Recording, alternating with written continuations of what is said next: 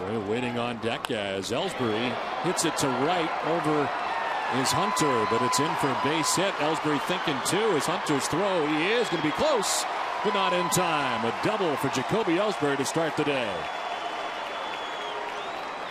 Now Jacoby Ellsbury now runs his streak to 4 straight games, back up in that leadoff spot, gets a 3-1 count, and gets that fastball that he can take down the right field line. There's that fastball down and in, and Ellsbury chugging into second base. Good throw by Torrey Hunter, but not quite in time to get